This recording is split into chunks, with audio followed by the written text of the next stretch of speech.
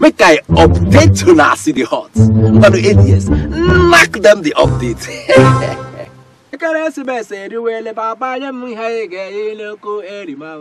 Okay.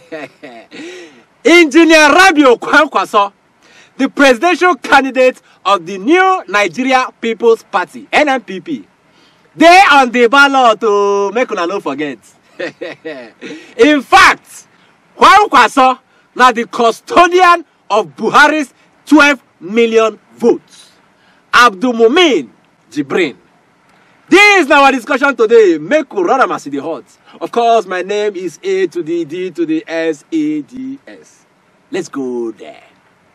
Now, few things we know about Rabio Kwankwaso. It be like say the media not they give up enough publicity like the other candidates. What has Kwankwaso been up to? What makes him think he stand a chance in 2023? Kwankwaso get strategy for him campaign. Oh.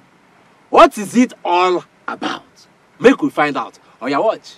We've been going around the country, unlike other parties that go to capital cities alone and come back. And obviously, as a politician, I'm telling you this, Charles, the gathering in the stadium in the capital cities is not a reflection of the voting strength of any candidate.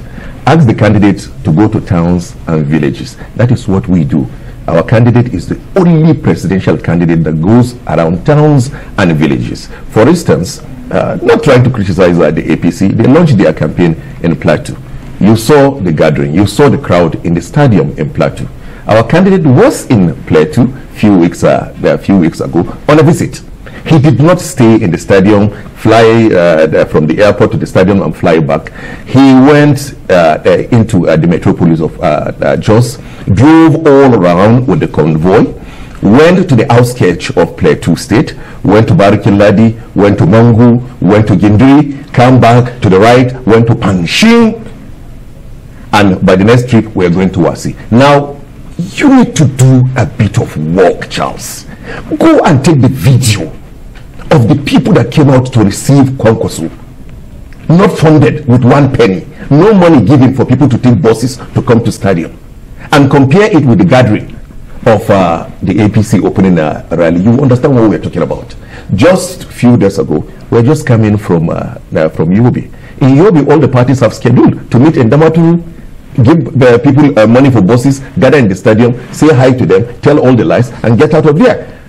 Just 3 days ago, we went to Unguru, we went to Gashua. I'm sure you've never had these names. These are big towns. These are big towns, and we went to Gaidam. Gaidam is the town of the former governor. Right. Only a courageous politician that is standing the risk as a presidential candidate will go to Gaidam. We arrived Gaidam around 7 p.m. in the night. This is just 3-4 days ago. Even the military that were guiding the city gate were so scared. And they said, do you really want to go in?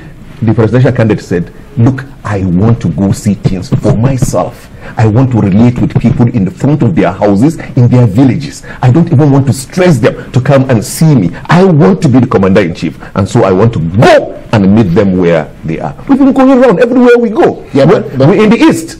You haven't said this. I'm sure you don't even have this information because the media, I don't want to say they are not being fair to us. We're the only presidential candidate that has spent 3 nights in the southeastern part of the country.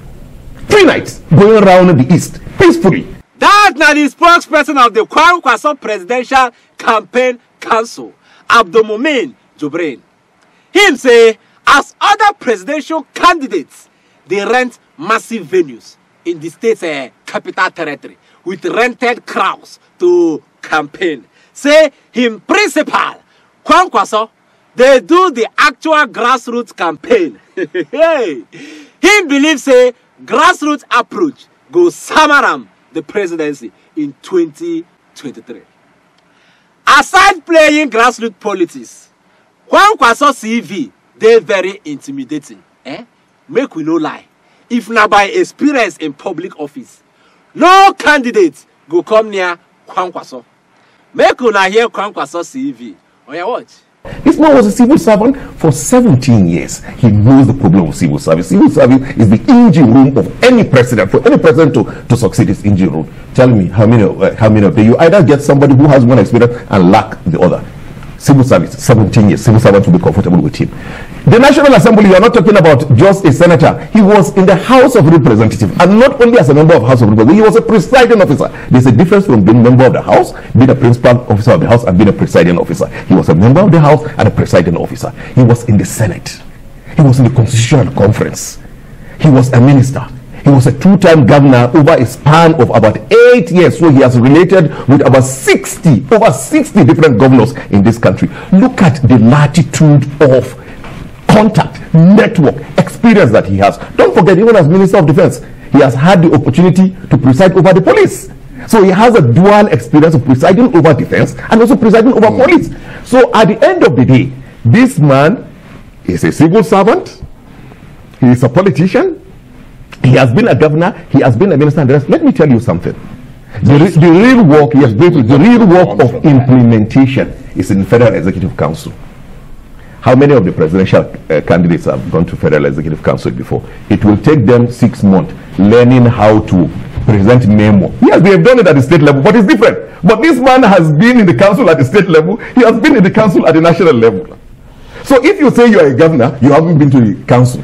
If you say you've been a former vice president, you haven't been in the Senate. If you have been in the Senate, where have you been? House of Reps or been in the Senate? So now to put the icing on the cake, right, and people don't even know about this. He's also an entrepreneur.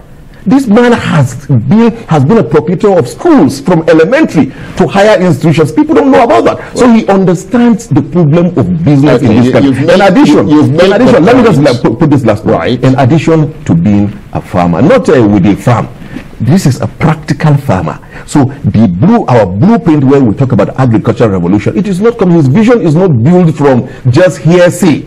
This is something that he does. So he understands where it pinches. He knows how to open the agricultural sector, especially towards getting us to diversify. So given all of this man don't dey everywhere. 17 years of civil service in Kano State.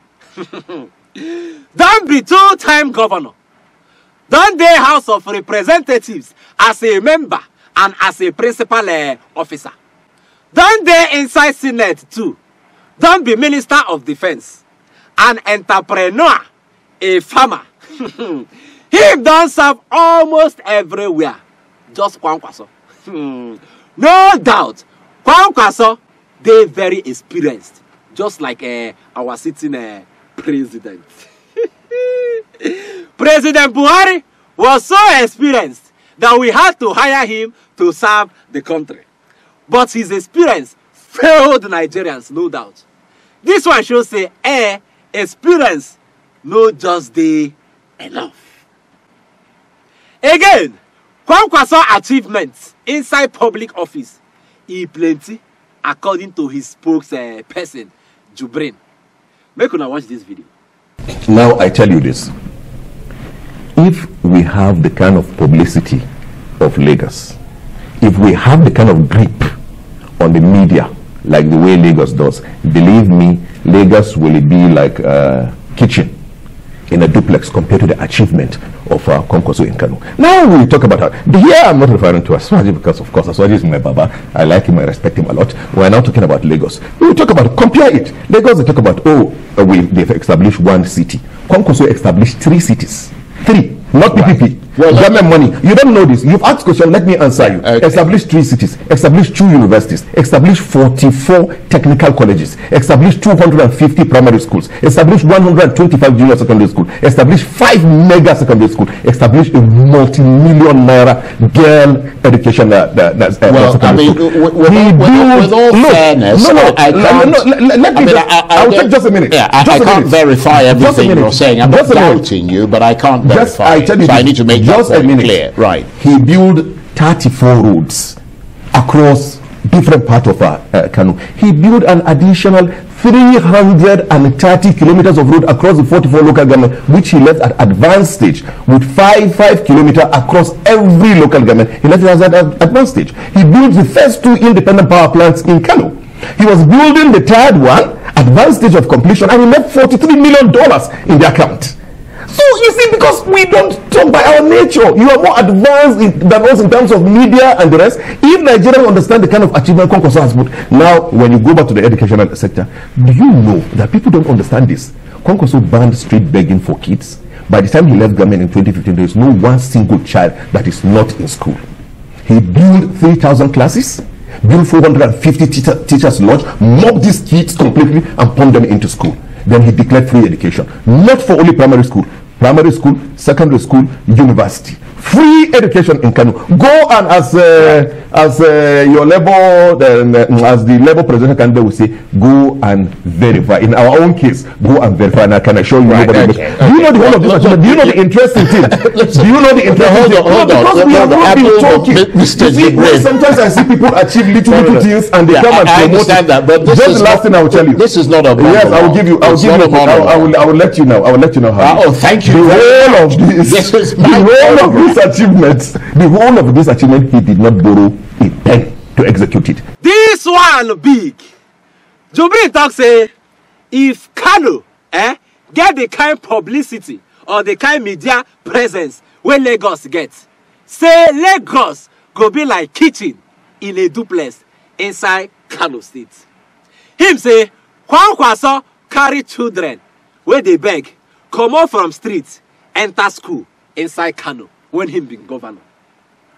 I don't hear discourse about this man, but I don't know say a plateau like this. With the plenty road projects, establishment of schools, both primary, secondary, and tertiary. Tertiary and university, for those of you who don't understand. Free education, all to Kwankwaso's credit in Kano State as governor. Him no borrow even 1 kobo to execute this project. 1 naira, him no borrow. And then, when he won't come out office, just like Peter Obi of Labour Party, him leave $43 million for the incoming government to work with. Kwankwaso get level. Now you know they hear all these things, all this why. Now why I say make I carry and come give una. So una go no say another Obi deal. Una they hear me so. These are claims made by his spokesperson, Abdulmumin Jibril. Him say, anybody, they free to go and verify. Peter Obi has started a movement to go and verify. Kwankwaso is saying, my brother, don't just hear all that you have heard. Go and verify. Now, you get time where everybody be one make Kwankwaso of NNPP and Mr. Peter Obi of the Labour Party come together, like make them merge together as one. Why that merger no work? And I ask that question, Abi. Why the merger no work? Make we find out. Watch. The NNPP and the Labour Party are benefiting from something new. Nigerians, you know this. Nigerians are tired of the APC. They are tired of the PDP. So naturally, the two strongest new parties, the NNPP and the Labour Party, were benefiting from that. And at the initial level, yes, there were alliance talks. I don't want to go into that details because the southeastern part of the country felt we disrespected them, and we don't disrespect them. We like them. We like their candidate and everything and the rest. But for the purpose of this interview, we advised them at them that look, Kwankwaso is a senior partner here. He's more experienced than you, Obi, and he's going to come with more vote, far, maybe triple times the number of vote that you are going to bring on the table. If you take away Kwankwaso as a presidential candidate, you will lose that vote. So why are you even going into the alliance? So we advised them that look, why don't you take the route? And that is why you see the Yorubas, they are not foolish. The Yorubas were patient for 8 years to be able to now have the Awale-con and Emile-con, which people are criticizing. There is nothing wrong about it. If you see what they did, the labor they went through, the frustration Aswaju and Co went through in APC, they stood, they persevere. And that is why the man said Awale-con, he said Emile-con. But it was strategic. They implemented it over a period of 8 years. And so we told the southeastern part of the country that, look, yes, you people have been deprived. You have a case, a very strong one. And we will start addressing it by appointments and everything. Yeah, but just give us the presidency. And we said to them, look, be strategic about this thing. Your best bet. Your argument with them was, your best bet. Allow me to say it. We said the best bet for you is come and run with Kwankwaso. And for sure guarantee, after Kwankwaso you take the president. They said we insulted them. And we said, look, we have a better chance to win this election than you. We go our way. Though Okupe came to this program, in fact, I love to reminisce what he said, to rewind what he said. He said the alliance is BEAD, dead. The same Doyle Okupe, 3 weeks ago, came to one of the program in channels and said, look, Kwankwaso is not getting media coverage, but Kwankwaso is very, very much on ground. And we are talking with Kwankwaso's team. We said we are not talking to you. The major no work because both Peter Obi and Kwankwaso believe say them big weller not to become running mates to each other.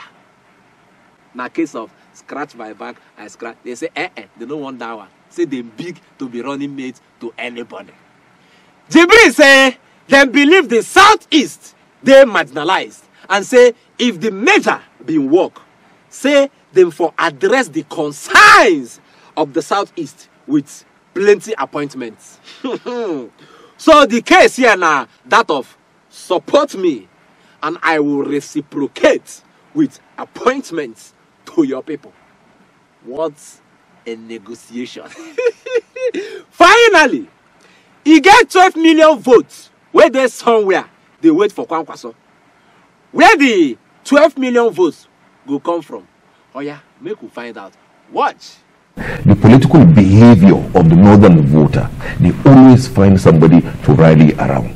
In the last almost 17-18 years, they rallied around President Muhammadu Buhari, where he consistently continued to post that 12 million vote. I tell you this today, and in the next 3 months, you are going to confirm it.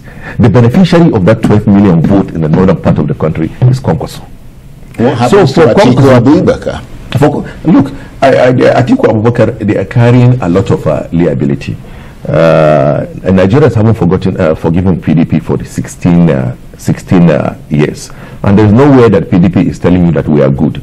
PDP is only telling you that, yes, we are bad, but we are better than APC.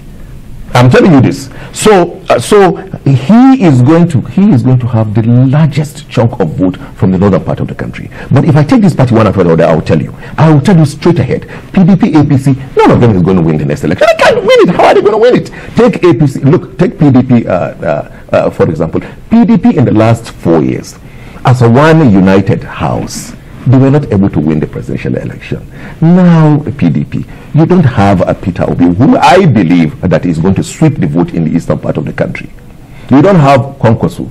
If you have Kwankwaso, probably we will say, yes, PDP will win. With one candidate, and of course, Kwankwaso, the custodian of the 12 million Buhari vote, he will be able to make them win the election. But you do not have a Kwankwaso. And to make matter worse, the G5 governors, I tell you this, Wiki and his group have any future. Okay, let's move away from that. Quickly also tell you, APC and PDP. APC and PDP. For APC, PDP of course have analyzed their problem. For APC, people think there's no problem in APC. The problem of APC, the least problem APC has is Aswaju. In fact, Aswaju is an asset to APC. The problem APC has is that in the last 8 years, they've been winning the election because they've had this advantage of 12 million votes. The 12 million vote is not there. Where are you going to get the 12 million vote? Now, in the southwestern part of the country, where it is expected that they will be able to mop a vote and at least have something to put on the table to start the race, there's a lot of problem there. Of course, PDP is fighting them there. Labour Party is fighting them there, and the rest. So we are the ones. They will not allow you to see this analysis. Okay, Millie. Jibril say the 12 million votes that Buhari been pulled all through the time him been the contest for president now belong to Kwankwaso. Him say both PDP and the APC no go win this presidential election. Jibril say PDP no fit win this election when them they united as a party in the last election. It can't be now, where the party they divided. See how that one take happen. Peter Obi don't carry Eastern votes. Come out for PDP. The G5 governors, when Wike be their leader, no they with the party. Again, no. Nobody say they don't come up for the party. But they know they with the party presidential candidate. So make I ask Nigerians, my fellow Tatafo people, how PDP won't take win this election? Make una answer. Then for APC, Jibril say them don't they win elections in the past because say them get advantage of the 12 million votes where they on top President Buhari head. But now the 12 million votes don't shift from Buhari enter Kwankwaso. So how APC won't take win the 2023 presidential election? Jibril say foul them no fit win. In conclusion, my fellow Nigerians, these na permutations put in place by party royals. When I mean permutation na make we try am this way. No, you no go work. Make we do am this way. You no understand abi? The real thing there with Nigerians, don't be all these permutations where party royals they play. We go decide where to go 2023. Who be the we? The Nigerian people. Make sure say you vote in 2023. I will see you tomorrow. Oh yeah, wait. You don't collect updates, you want to run away, Abi? Biko, subscribe. Enjoy. Biko, Allah, subscribe.